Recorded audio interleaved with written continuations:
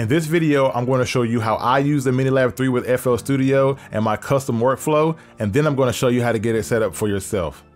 The method I'm going to show you is sure to make it faster, more seamless, and a lot more fun to produce. The method I'm going to show you allows you to use your drum pads like you would on an MPC or traditional drum machine. So you can have a melody or a sample playing, and then you can lay your drums right on top of it without having to change channels and without having to use the FPC.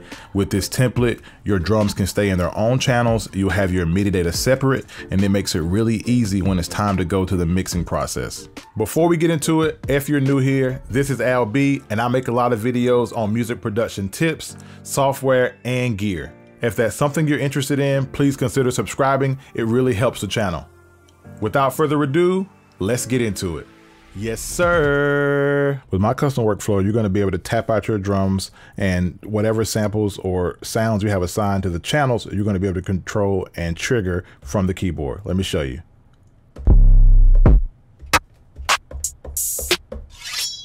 So every pad is assigned to a different channel. You have 2 banks. If I switch to the second bank, it just goes to the second 8 channels. So really you have 16 different channels you can control from the drum pads here. In this example, I already have a sample loaded inside of the playlist, and then I have a pattern underneath it, and I'm going to loop record and just lay drums on top of the pattern. You can get this sample for free. I'm going to include a link in the description to where you can download my free sample packs, and this sample will be in there.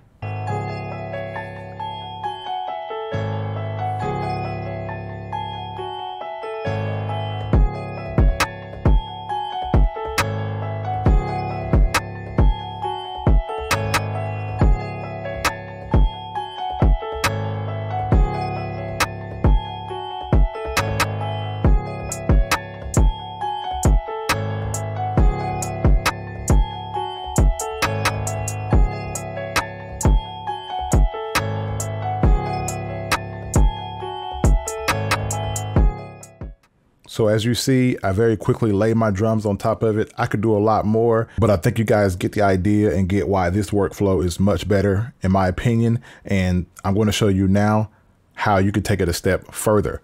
Now that I have my drums actually laid out, I can just highlight all of my channels.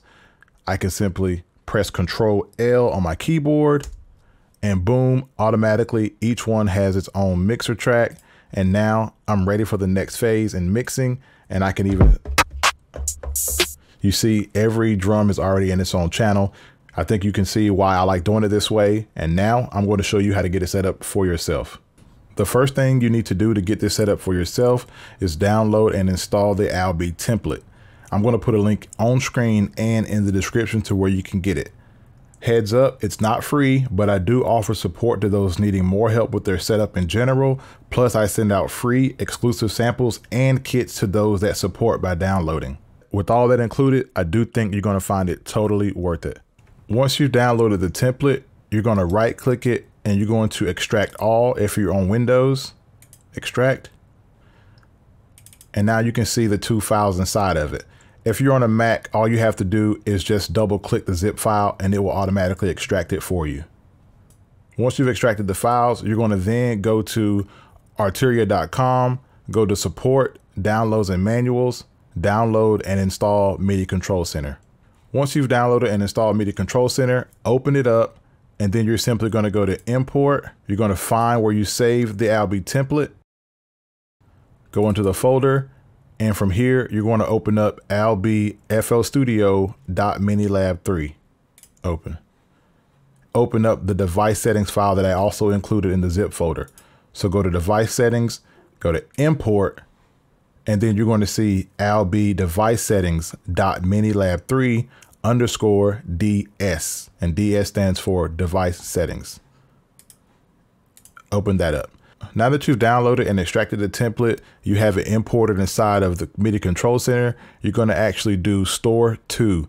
Make sure you have User 1 selected and you have the Al B FL Studio template selected, and you're going to hit Store To. And then you saw a data transfer happen, and it should now be on your keyboard. The way that you check that it's on your keyboard is pressing Shift and then press Program and cycle through, and you should see User 1 program pop up. So it's going to go Arturia, DAW, and then user 1, which lets you know you have now activated the user 1 template. And in our case, that is the ALB FL Studio template, and your pad should be purple. And that way, you know you actually loaded the template. If you press shift and pad, you're going to see the pads turn green. And that way, you know you also have your second bank loaded and everything looks good. Once you do that, you should be good to go. One more note, make sure you actually upgrade your firmware. If you have any kind of issue that you see, the first thing I would suggest is that you upgrade your firmware. I did have an issue or two when I first started until I upgraded the firmware. Also, if you open up the MIDI control center and you see an error stating it can't find or doesn't recognize the controller, make sure you have nothing else open like FL Studio that may be trying to actually send MIDI data to the keyboard. Now that we stored it to the keyboard, we made sure it's on the actual keyboard. We're going to close it out and go to FL Studio. Once you're in the FL Studio, go to Options, MIDI Settings, or you can press F10. You're going to come make sure MiniLab 3 MIDI is enabled. By default, it'll go to port 236. That's fine. And then on the input section below, you're going to go to MiniLab 3 MIDI, make sure it's enabled. It also goes to port 236 by default, and that's fine. Make sure controller type is Arturia MiniLab 3 user. And then you're going to set your Omni preview channel to 12. This is critical. A lot of people miss this.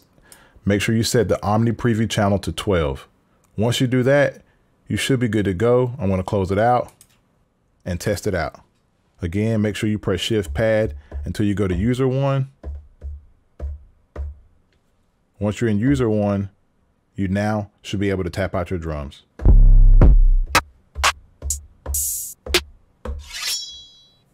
All right, guys, that's going to be it for this video. I hope you found it helpful. If you're looking for some additional help in setting up your MIDI keyboard, such as configuring the modulation wheel or manually assigning the knobs and faders to different things in FL Studio, I have a couple of videos on that as well, and I'm going to put links in the description where you can check that out.